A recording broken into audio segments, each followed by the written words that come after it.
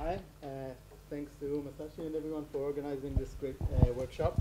It's a lot of fun and interesting. So it's a workshop about deep learning. So deep learning models are basically highly expressive nonlinear models which work very well in practice. So the standard usage protocol these days, it might change, but that's how it works now, is we collect a lot of data, huge data sets. We design large models for this data to do a specific task, and then we train it using SGD and GPUs, and it works pretty well in practice. So it's an interesting history in the sense that in the 1990s and before, we had pretty much these models.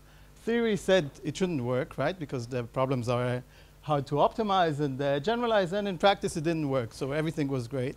But then something changed pretty recently. Theory still said it shouldn't work, but it somehow worked in practice, meaning that we could build models that actually optimize well and seem to generalize well as well. So what has changed? We have a lot more data, so that might be important. We're using slightly different architectures. Maybe that's important. In terms of training algorithms, we're using pretty much the same, plain SGD, or let's say we're using a lot of other things, but SGD seems to work fairly well, more than it did a while ago. So we'd like to understand this. It's a very nice question for theory, fairly well posed, and it'll be nice to make progress on it so that we can understand better why things are working and maybe design better models and algorithms. So key problems in this context, and I'll talk about these here. One is non-convexity, right? We all know that these training problems for deep learning are highly non-convex. They're problems in high dimensional, and this is like the typical hard non-convex problem. Potentially has a lot of local minima.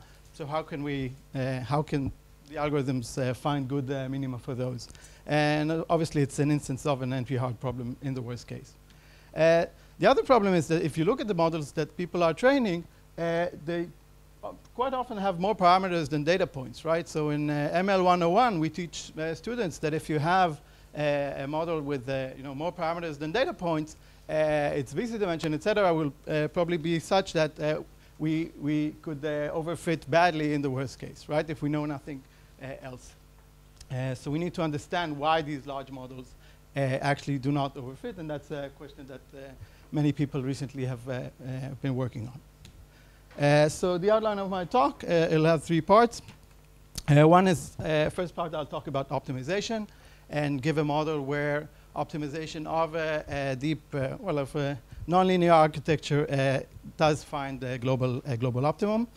The other is will have to do with both optimization and generalization. I'll talk about a nonlinear architecture which can both optimize and generalize despite having arbitrarily many parameters. And the third part, which I may or may not get to, we'll discuss architectures, namely how can we design the right architecture for a given task. Okay, so let's start. This is a paper we had at ICML this year about globally optimizing convolutional networks with Gaussian inputs.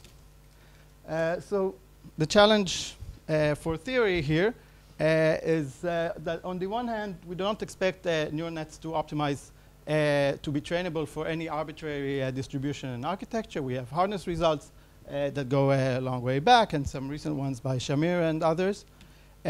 So we'd like to find a specific case where deep learning works, and we can prove it. And we'd like to find something that is useful in the sense that the architecture that we prove it for should be something that people actually use in practice. The other is that the optimization algorithm should be something that's useful and has been shown to work, like SGD or GD. And we want to prove in this setting that finding the global optimum can be done efficiently. Okay, so obviously, as I said before, we don't expect to show this for the general case. If I had a proof that all these things actually are satisfiable for the general case, I'd be lying or wrong, because we know that that's hard, right? So we need to make some assumptions, but we'd like to make as few assumptions as possible and to keep things relevant.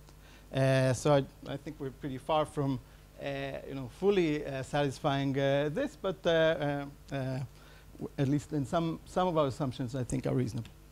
Okay, so we decided to focus on a pretty useful and highly used architecture, which is convolutional networks, which are pretty standard now in vision models. So I guess you all know what these are, right? You take the same filter, you apply it to different parts of the image, and then you aggregate. Okay, so these are, as I said, they appear in many deep learning models. So how do they differ from fully connected models? One is the notion of parameter tying, right? You use the same chunk of parameters throughout your model, the same filter. The other is sparsity, namely a given filter typically only applies to a subset of the image. So we'd like to model these types of effects. When we started working on this, it wasn't, I mean, these types of models haven't been really studied in the context of optimization. So we weren't even sure which types of ConvNets are easier to or harder to learn, and under which conditions. So not much, I guess not more is known now, but there's still much to understand. So let me present to you a simple model that captures notions or basic properties of ConvNets which we study. So within this simple model that I'll describe shortly, we've found the following: that in this simple model, learning with arbitrary input distributions is hard, but learning with Gaussian inputs, namely where the input features are Gaussian distributed in a Gaussian manner, that's tractable using gradient descent, right? So we have this separation between easy and hard learning depending on the input distribution.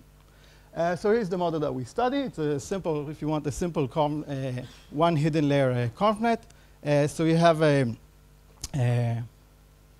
this is the input X, and there's a filter here, W, that's applied to non-overlapping parts of the input. Okay, so it's like a ConvNet or a conv layer where the stride is the same size of the filter.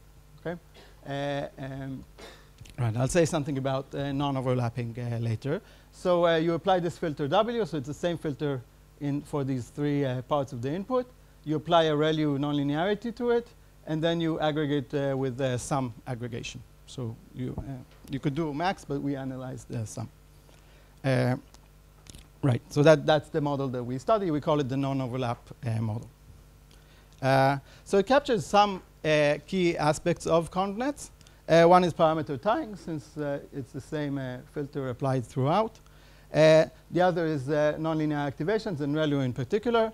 It's interesting that some things you can show with ReLU, but not with other activation functions. So it might actually hint that ReLUs are good for a reason. Okay, we have this intuition that they're good because they're convex as opposed to sigmoid, and they don't saturate.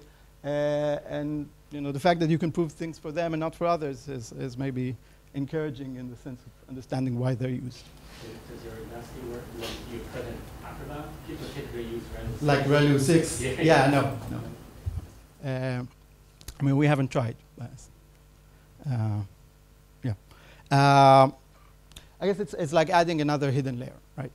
I mean, it would be, we use one hidden layer. If you had two hidden layers, you could emulate or simulate ReLU 6, right, by subtracting two ReLUs.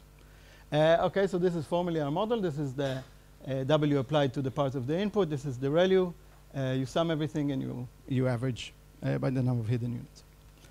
Okay. So the learning problem we study is the realizable case, namely where the input data, the training data is generated by this specific architecture that we learn with. So I'll talk about Gaussian distributed inputs later, but let's say that X is generated by some distribution D, and the output is produced using some true weights, unknown weights, W star. And the goal is to find a W. So this is the goal of the training algorithm. So X are distributed according to D. Y is generated according to W star. And then your goal is to find W such that the squared error between these is minimized. So this is a regression setting as opposed to classification. Okay. So this architecture looked so simple that we weren't sure that it actually captures the hardness of learning in ConvNets. So our first task was to show that this is actually hard. And it's actually technically quite subtle to show, but we could show that optimizing this, so solving this optimization problem to within an epsilon that depends on dimension is NP-hard. And we show this by a reduction from a variant of set splitting, which is an NP-hard problem. Right, so this is the hardness part. And so this is like the bad news. And let's move to the good news. The good news is that you can optimize this architecture if you make some assumption about the underlying distribution of the inputs. Okay, just of the inputs, not of the weights themselves. So worst case, it's hard. And we need to make assumptions. So the assumption that we made was that the input distribution is Gaussian. Okay, namely the features that you train on are they come from a Gaussian distribution. Okay, just the input distributions, the input data. So we denote this by G, the input distribution. So under this setting, we can show, and I'll show you next, that even gradient descent can optimize this to a global optimum. So there's a very nice technical tool in this context. Maybe you'll find it useful. So there's an integral, right? If you need to, we need to calculate this risk, right? The error, the expected error for some model parameter W. So there's a nice integral mentioned in this paper by Cho and So that said the expected value of a product of ReLU functions with the expected values over the input is just this nice geometric function.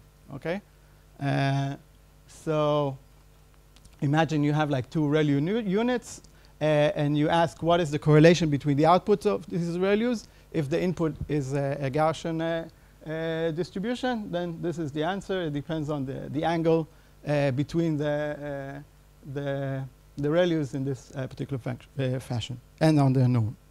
Okay. So the nice thing is that once you have this expression, you can actually calculate the expected risk in closed form. So if you denote this function by G of U and V, the expected risk, namely the error, the expected error for a given sort of candidate weight W, is just this function. Okay. So as you can see, G. So this is the function G, involves the angles between the two variables and their norms. So the overall risk has this nice closed form. So typically you can't do this, right? It's hard to say, okay, I have a neural network and the input is distributed in a given way. What does the risk look like? And it's nice that, you know, in this case, you can do this using this integral. So to answer one question about the activation function, we know this integral for ReLUs, right? We don't know it for ReLU6. But you can actually do it for a sine function. Okay, so for threshold, it's actually easy to do. It's even easier than this, because it's just a volume calculation, but then we can't do the rest of the analysis. So in the case of the student who's learning from this distribution, is he restricted to have the same filters? The same as what? The same filters as the teacher, so to say.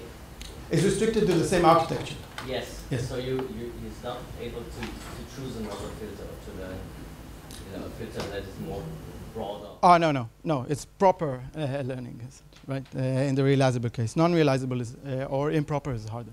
Yes. Yeah. Right. Okay. So this is the loss function. It's nice and closed form. And because it's so nice, you can analyze it. I mean, it's still pretty technical to do, but you can analyze it. You can find its critical points and its structure. So what we find is that it has a non-differentiable max at 0, maximum point. It has the global minimum W star, as you'd expect. And it has a degenerate saddle point at the direction opposite to W star, scaled by something. Okay, so these are the stationary points. So because you have this saddle points, I mean, it's sort of intuitive that if this is the case, if this is a maximum point which you're unlikely to get stuck in, this is a saddle point. It's a bad saddle point, but still a saddle point. Then it seems likely that gradient descent will converge, that it will not get stuck in these 2 points, but you still have to show it. And there are no, like the existing results, there are some results by Gan, Lee, and Recht, and others for showing that gradient descent in certain non-convex conditions will globally converge, but they don't apply to this case because this saddle point is bad. It's a nasty saddle point. Okay, so this is this donut is what it looks like. Say in 2D, this is the global minimum here. This is the saddle point here, and if you focus on it, that's what it looks like. Okay, All right, so what we could show, we could prove that for this, in this case, for any accuracy epsilon that you want, you can gradient descent. So this is not stochastic gradient descent. Gradient descent will converge in order of 1 over epsilon squared iterations to the global optimum within accuracy epsilon. Okay, so you have to do some non-convex optimization analysis. So the key idea is, well, essentially you want to show that the bad points, right? I showed you that there are two sort of stationary points there. You want to show that they're avoided, right? That the gradient descent will not get stuck there or drift over there. And the way to show this is that if you look at the path of gradient descent during the optimization, there's throughout the path, the function has is Lifshitz continuous gradient with a certain constant. And then you can apply those standard non-convex optimization tools to show the rate of convergence. Okay, so that's basically the idea.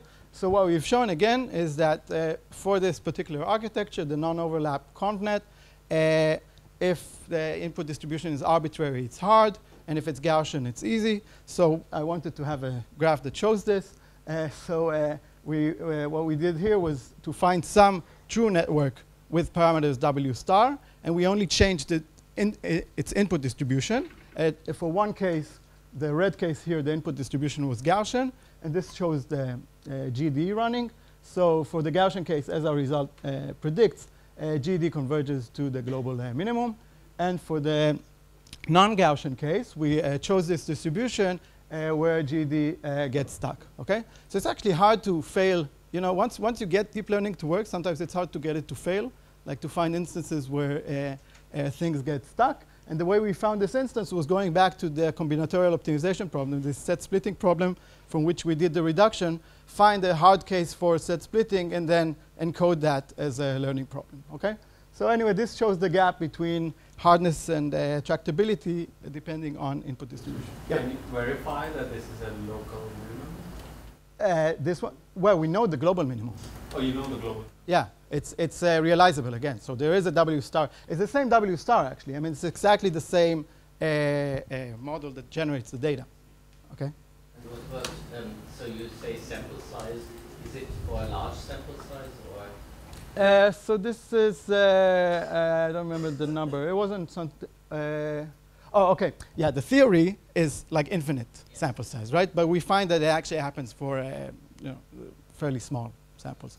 So there is a gap here that we need to show this for sort of the finite sample case. But people have shown that, Well, I mean, back in the days, there was always some relation between the number of parameters in the network and the examples. Mm-hmm. And this was called alpha, and then you would go like and have this, have the small sample size compared to the number of parameters or the very large sample size. Yeah, no, I expect it'll be the same. I mean, right, exactly. It's a standard learning curve. I mean, when you have too few data points, it doesn't specify the true model well enough, and then there might be problems with optimization as well. We observed that for very few data points, it's the optimization can break too.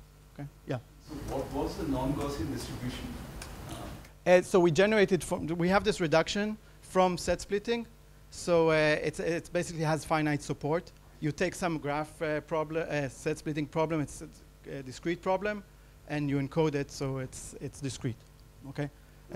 Yeah, I think having a continuous distribution is key here, right? So it is, because this is what smoothes and symmetrizes the whole thing. Okay. So Gaussian is as sort of smooth and symmetric as you can go, and I think that's the sort of magic that happens. Okay. Okay, just a quick word about overlap. So we assume no overlap in the model. So when you introduce overlap, local minima points do appear, so as here. So we can show that when you have overlap, even small overlap, there are local minima. But empirically, we found that these are not sort of bad local minima in the sense that if you do multiple restarts. So for example, here, if you do multiple restarts, sometimes you'll end up here, here, and sometimes you'll end up here. And that's fine. So, like once you end up in the good minimum, you're done, right? So if the Bayesian of attraction, there aren't too many local minima, and the Bayesian of attraction are reasonable, especially for the global one, then you're fine, right? But this is harder to analyze, and we haven't learned that yet. But then in this case also, if you go to non-Gaussian, things become hard. So this is already for Gaussian. So for Gaussian, you have the multiple. So I think for Amir's analysis, since you're using this property of that one, it will work also for, something like block Gaussian. You don't have a giant Gaussian, as long as block Gaussian, that's fine. And I think with each block, as long as it's spherical symmetric, it will work. So we can write the objective. The closed form thing we can do here as well. That's not a problem. We just can't, and we should not be able to show that there's one minimum. Okay. So writing the objective, that's fine. The closed form stuff, that we can do anyway. Yeah. Okay. So there have been, like in the last year and more recently, a lot of results for the Gaussian case, because apparently, other people have found it nice to analyze. So this is a partial list, but actually the Cleveland's paper provides weaker distribution assumptions, looking at the spectrum of the data, and so there's a lot of interesting stuff. But I think it's a good, nice toyish model to work on, because it preserves some of the difficulties, but gives hints as to why things might work. Okay, so that was the first part. So now I'd like to switch to a different model where we explore the effect of both optimization and generalization. Okay. So as I said before, you often see models that have a huge number of parameters and are trained with fewer data points than parameters and still manage to generalize well, right? So it's a big question in terms of sort of learning theory and optimization, how that can happen. Again, and there's a lot of recent work on that. So we'd like to find a case in what I'll show you is a case where there's an architecture that's sort of standard. Optimization here is SGD. And we show that generalization is possible even if you have many more parameters than data points. And of course, we need to make assumptions, again, because we'd be, if we show something general here, we'd be sort of refuting both learning theory and optimization theory, and we don't want to do any of that. Okay, so the assumption we make is fairly strong, but we think it's instructive for analysis. So we assume that the data itself, the data that you learn from, is generated by a linear classifier. Okay, so the teacher generates data from a linearly separable rule. Okay, so we all know that we can learn that, right? Using perceptron if we learn with a linear classifier. But the twist is here is that we want to learn this using a neural net with one hidden layer, right? So it's not at all obvious that if you take data that is generated by something simple and try to learn it with something complicated, it's not obvious that you'll be able to find something with low error, and it's even not less obvious that you'll be able to generalize well, right? So you're trying to learn with a very complex architecture, right? One hidden layer that can be arbitrarily wide, has many parameters and non-linearities, so it might get stuck at suboptimal points, not finding even this simple linear classifier, and it might overfit because it has all these parameters, right? So you can find really funky separation, which might not generalize well at all, okay? So that's what we wanted to study. And to make it even simpler, we assume that the second layer is fixed and has weights that are just -1 and 1, okay? So in terms of expressivity, it's as expressive as two-layer networks because all you need is the different sign. Networks with one hidden layer. But it makes the analysis simpler, okay? All right, so just a few points about that. So clearly we can learn linear classifiers, as I said before, but our interest is in understanding how to learn this with this more elaborate architecture, okay? And using SGD, okay? So the key question is, will SGD find a good solution? And if it finds a good solution, namely a solution with zero error, will it generalize well? Okay. So there has been work. This idea of studying linear classifier in the context of nonlinear architectures has been brought up before by Gori and Tessie and Auer and others. But it doesn't. There are no results that we know of that provide both optimization and generalization guarantees. So that's what we aim to do. So here are our results. The first is an optimization type guarantee that says that SGD can find a zero error classifier in polynomial time. Okay, and the idea for a proof is it's sort of perceptron proof on steroids. So it's the same idea of bounding the dot product with the true vector and the norm of the model, but it's more elaborate because of the nonlinearity, obviously. And we show that this for this solution that SGD finds, right? The solution that SGD finds in itself is not a linear classifier, right? It's a nonlinear classifier, and it might be, arbitrarily complex, and it's not clear that it would generalize. But what we can show is that the generalization error for this thing that SGD finds is 1 over n log n over delta with probability at least 1 minus delta. And this does not depend at all on the number of hidden units that you have. So the number of hidden units can be arbitrarily large, and you get the same generalization guarantee. And the idea for the proof is that it actually uses the first part. So because SGD converges quickly, namely it converges in a polynomial number of samples, it implies through compression bounds that it will also generalize well. Okay, so there are these compression bounds are a very nice family of generalization results that basically says if your model uses a small subset of your data, then it will generalize well, right? If it manages to compress your data and get low training error with that, then you'll get a correspondingly low generalization error. Okay, so that's the idea. So this is, I'm not sure I mentioned that the activation that we're using is leaky ReLU. Okay, what we have the proof for is leaky ReLU with some constant leak, say alpha. Okay, and the surprising thing, somewhat surprising, is that for ReLU, namely non-leaky ReLU, so the one with the 0 slope, this actually doesn't work. So there are cases where SGD will get stuck. We can construct a fairly simple example where SGD will get stuck and at a local minimum. Namely, it will not find a classifier with 0 error. Okay, so it's sort of a, I don't know, maybe a funny situation where you give this very complex model a very simple rule, and it gets stuck, and it doesn't find even a linear classification rule. And the reason why it gets stuck is the so-called dead ReLU phenomena, where, so this is a dead ReLU. Where you just do ReLUs get to a point where they saturate at 0, and then nothing happens, right? They get no gradient. So what happens in this counter example is that the ReLU you can initialize without probability. You'll initialize at a point where there are sufficiently many dead ReLUs, and then it can go nowhere. And if you have a leaky ReLU, I guess that's why leaky ReLUs were invented. You still have some gradient, and that's why the analysis works in that case. Okay, so this is just to show that it works. This is binary MNIST with 4,000 labels, 2,000 each. And this is training error, and this is test error. And you can see that even with 1,000 hidden neurons, so this is much more parameters than, many more parameters than training points, you get both 0 training error and 0 test error. Okay, so moving on, do I have time? Okay, 3 minutes is good. So just to give a taste of this more recent work of ours, this we put on archive.